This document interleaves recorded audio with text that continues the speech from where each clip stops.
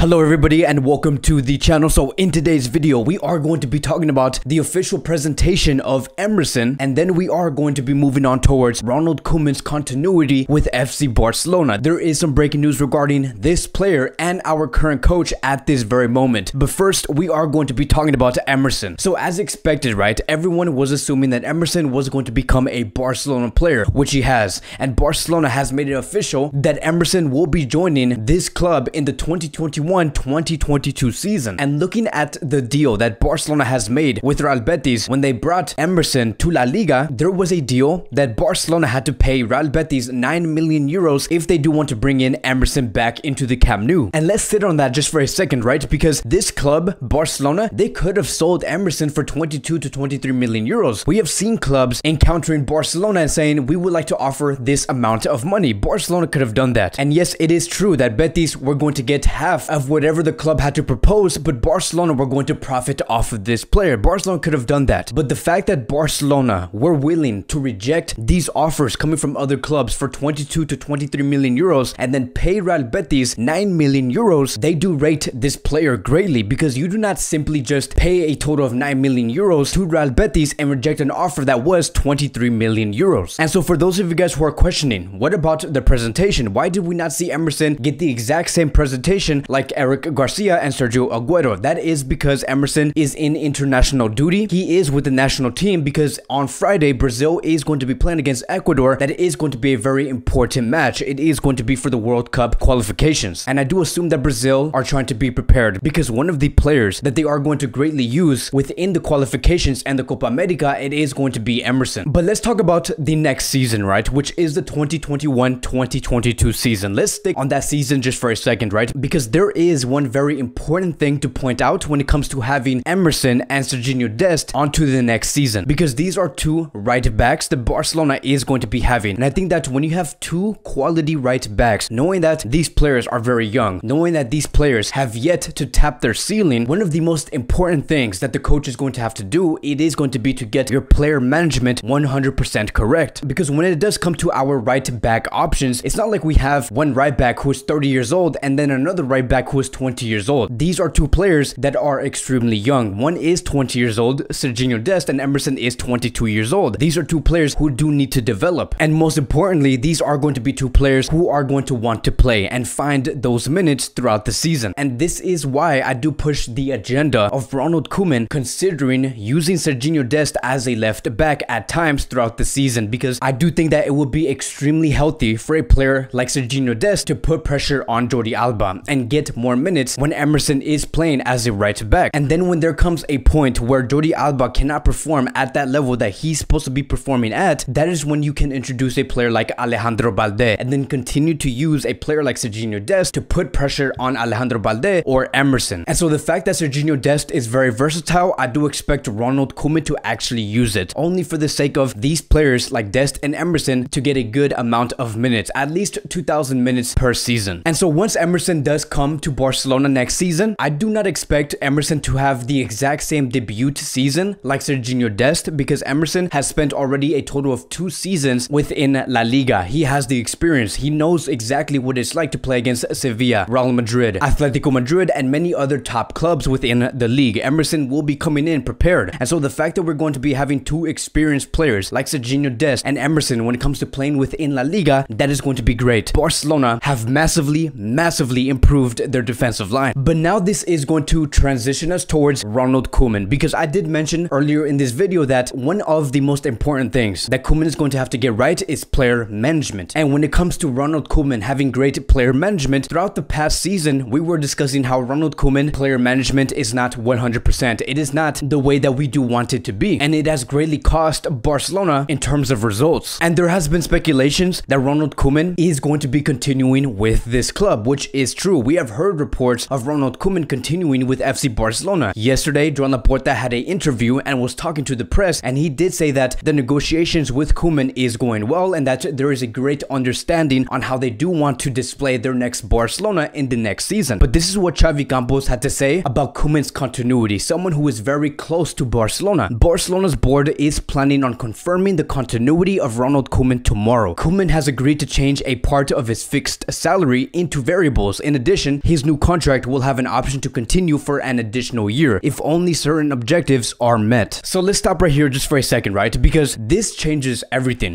Because many of us were assuming that Koeman was going to get sacked and that we're either going to get Ralf Rangnick, Xavi Hernandez, Hansi Flick, Jurgen Klopp, maybe Pochettino, Julian Nagelsmann, and many other coaches. But it does seem like Joan Laporta, Matteo Allemani do want to give continuity towards Ronald Koeman. But this does bring a lot of questions. Like, for example, what could happen to the players? What could happen to the formation onto the next season? Because with the implementation of Wijnaldum, who is soon going to be announced by Barcelona, and with the implementation of Sergio Aguero, who is a number 9 that Ronald Koeman greatly did need in the past season, could we actually see Ronald Koeman go for a 4-2-3-1? The only reason why Koeman did not go for a 4-2-3-1 and only used it for about 3 to 4 matches, it is because he lacked a central defensive midfielder and he lacked a number 9. Another question is going to be this: how long is he going to be sticking with the 3-5-2? Because now that we have players such as Sergio Aguero, Ansu Fati, Messi, Dembele, Collado, and then a potential player like Memphis Depay, who could also be announced in a couple of hours, when it comes to the 3-5-2 formation, you're only limited to a total of 2 attackers. And many of these players that Koeman is going to be having in his roster are going to greatly need minutes. And then we can talk about a individual player, Riqui Puig. What is going to happen with this player? Because it is clear that Koeman does not favor Riqui Puig at Barcelona. Could we be seeing Riqui Puig go on a loan to AC Milan, Inter Milan, maybe a team like Leicester City at the EPL? So many questions are arising from Ronald Koeman's continuity and giving him a second season. And this is such a gamble, right? Because I've explained this before in my past videos, because the fact that Joan Laporta is going to be continuing Ronald Koeman, it is a gamble. Because what if Ronald Koeman does not do well in the second season? Because if he doesn't, the excuses are going to be running out. You were given the tools in order to succeed. We have given you a number 9. We have given you a central defensive midfielder. We have given you more center back options. We have given you more right back options. And the fact that we might potentially hear Ronald Koeman failing in the second season and bring the exact same results, the excuses are going to be gone. And what's most important about this whole thing when it comes to a gamble on continuing Koeman is going to go directly towards Joan Laporta. Many are going to be saying the only reason why Barcelona are not performing at that level onto the next season, it is because Joan Laporta continued Ronald Koeman. So many people are going to be targeting a president such as him. And so it is such a difficult situation, because even if Joan Laporta says we're going to take away Ronald Koeman and bring in a brand new coach, many are also going to be saying that why would Joan Laporta take away Ronald Koeman when he wasn't given the correct tools? And that is why I do want many of us to understand Laporta's situation, to understand the type of mess that Joan Laporta is actually in. And it does seem like Laporta is going to be taking that route where he is going to be giving Koeman a second season and try to give him the correct tools. And it is not going to stop here. Laporta and Matteo Allemani are going to continue to try and strengthen this squad in order to give the best quality towards this coach. And it says here, according to Sky Sports, negotiations are progressing very positively over the signing of Memphis Depay to Barcelona. The Catalan club considers it